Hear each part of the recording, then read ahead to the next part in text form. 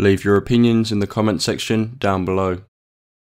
Emergency services are attending a school in North Yorkshire after several students collapsed and have been taken to hospital. North Yorkshire Police say approximately 28 people, including a teacher, have been affected by an incident at Outwood Academy in Ripon. Several collapsed and were taken to hospital, although police have not disclosed the nature of the incident or the condition of those affected. In a statement, North Yorkshire Police said, police received reports at around 12:30 this afternoon that a number of students had collapsed at the school. A number have been taken to hospital. At this time, the safety of all students and staff at the school is paramount, and officers are working with fire and ambulance services to establish what caused the students to collapse. More updates to come. You can follow us on Twitter @MixEpic to find out the latest news and updates from this story. As always, thank you for watching. This has been Mix Epic News.